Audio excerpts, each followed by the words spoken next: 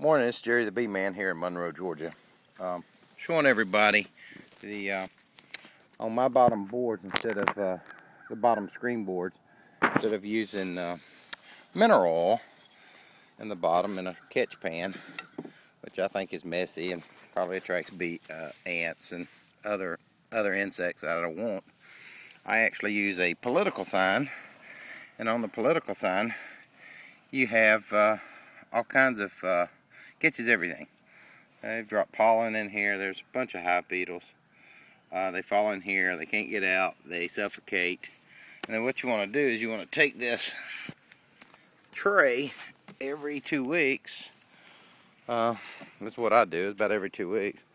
I take it over here to my compost pile because it's just lime. It's not going to hurt anybody. Same stuff they put on the baseball field for the runners, to mark where the runners are. And I'm going to refill that with about 3/8 of an inch thick, and then put it back in here and change it again in about 2 more weeks. I think it's a lot better than the vegetable oil, mineral oil, and a lot cheaper. About $8 a bag at the hardware store. Thank you.